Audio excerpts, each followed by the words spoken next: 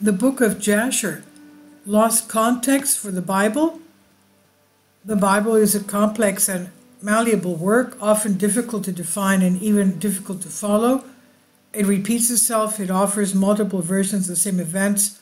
It's filled with later inclusions designed to bring legitimacy to later rulers, and it's couched in a literary tradition now almost entirely lost.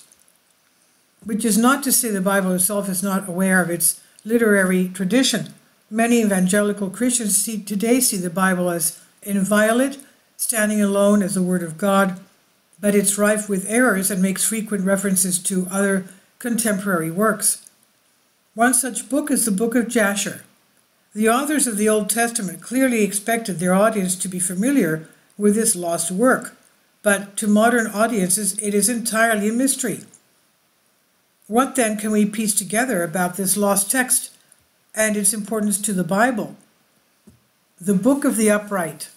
Before we even start, it's worth mentioning that the book of Jasher may not even exist. Some scholars, looking for the simplest explanation for this complete lack of survival, have speculated that the book of Jasher, also called the Book of the Upright, might simply be the Pentateuch, the first 5 books of the Bible.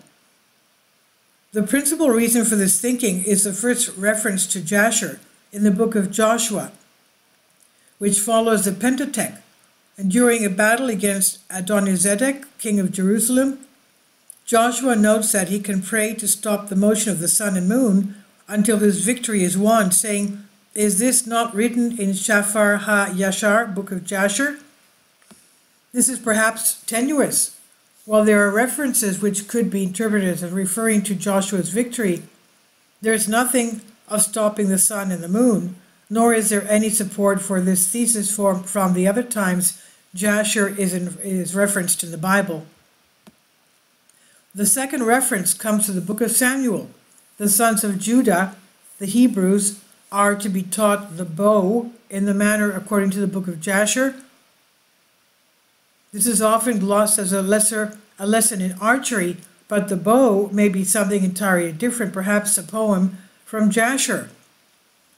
Either way, the Bible does not record it, assuming that its audience would know what this is already. The final reference occurs in the book of Kings, a prayer of Solomon.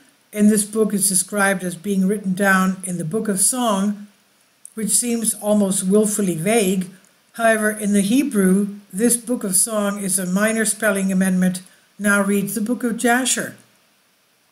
So a book that the biblical authors and its audience were familiar with, which may contain prophecies and may contain poetry. None of this helps us get to the real contents of Jasher, and in truth, that may be lost forever. However, the book continues to fascinate because of the shadow it casts over the Bible and what it can tell us about the intent of the authors.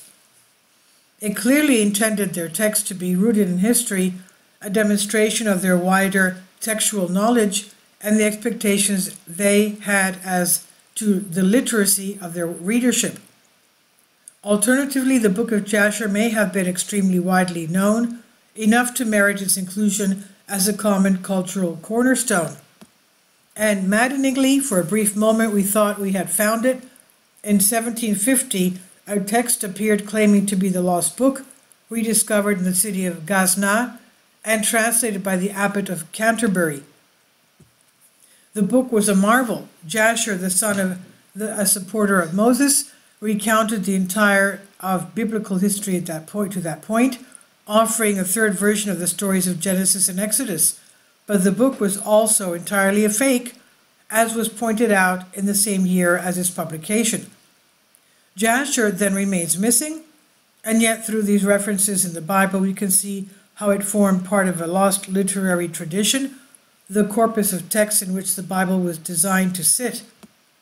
Only in understanding these texts and contextualizing the Bible can its message be truly understood. This is by Joseph Green on Historic Mysteries. Please leave your comments, and thank you for your support.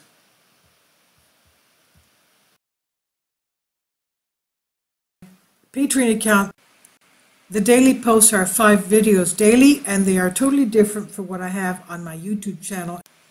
Thank you so much for your support and that you find all my content so interesting. You'll find the Patreon account details in the description box below.